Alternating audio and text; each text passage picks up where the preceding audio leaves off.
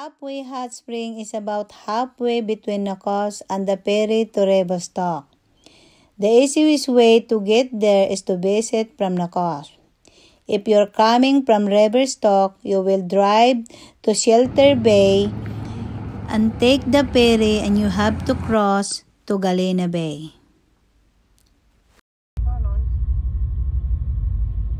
Here we go. Thank you. If you are from Vernon side, you can take the Needle Backware Ferry. The Needles Cables Ferry runs across the lower Arrow Lake, about 59 kilometers south of Nacos on Highway 6. Halfway Hot Spring is a public, undeveloped, and secluded off the beaten path all-natural hot spring.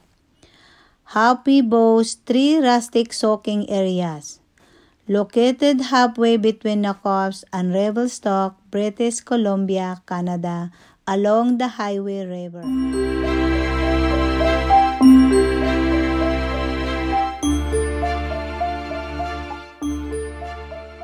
Hike to the falls is all downhill, mostly along a wooden staircase that's in reasonable condition. The hike from the parking lot is less than 1 kilometer.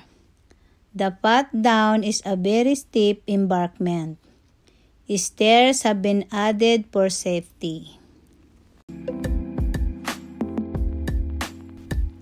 You'll know you're getting close because you'll be able to hear the river and smell the hint of sulfur floating in the air.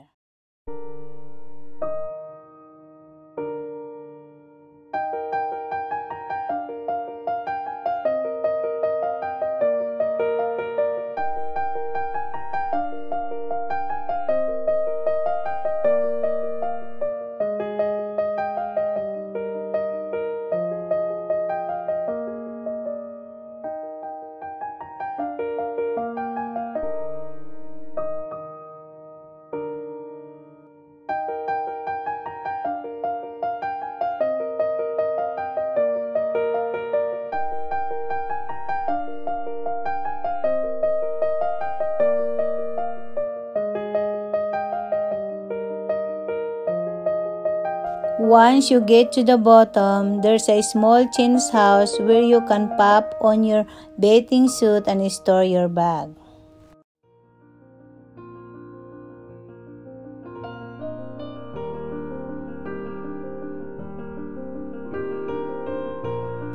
The main falls of Halfway Hot Spring are the most frequented by visitors to Halfway Hot Springs.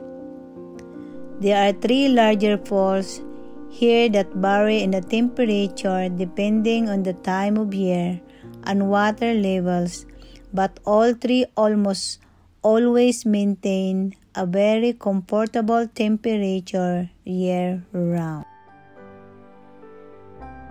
The top fall, located closest to change facility, is about 24 inches deep and was built with rocks sitting all around the perimeter. The bottom consists of very small gravel, sand from the surrounding rock. The open air fall below is deeper at around 36 inches deep with similar construction at the main fall. Comfortable rocks sitting all around the perimeter and a soft sandy bottom. The fall under the cedars is the shallowest at about 16 inches deep, perfect for lodging or lying in. It's nicely shaded in the spring and summer, with the cedars overhanging above, and the bottom is more shelty. The other hot spring fall is adjacent to Halfway River. The minerals waters, or the many spring bubbles, came out from the ground at the base of the large rock.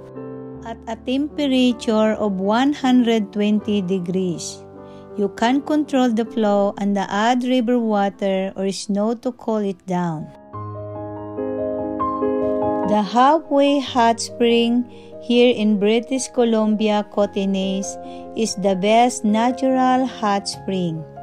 Relax and escape off the grid with Mother Nature's pure healing mineral waters. Great place to hang out and soak in natural hot spring.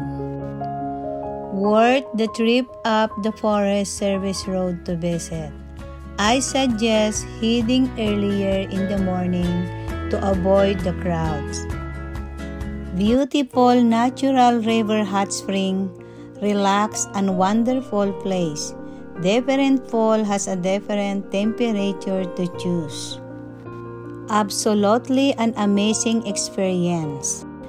One of my favorite spots in British Columbia.